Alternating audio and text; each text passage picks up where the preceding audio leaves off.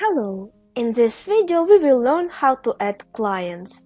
There are two ways how to add clients: manually one by one or import their list from an Excel file. Let's review both options. To add clients manually, go to the clients list and press the New Client button, or straight from the clients menu press New Client. You can add clients as companies or individuals. If you choose a company, then you will be able to add company managers as contact persons. Fill in the boxes and press the Save button.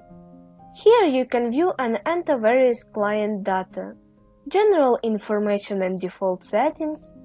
Here you can enter company's managers as contact persons, list of general prices and specific for the client, client taxes set, documents related to the client, project chart, where you can see the chart and the list of all active projects for the client.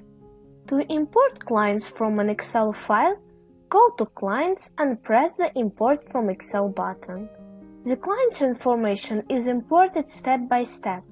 That's why there are several templates. Let's take the client template as an example. First, download the template and fill it out. Upload the template to the system and press Submit. If there are any errors, the file will be re-downloaded with mistakes indicated in the Errors column.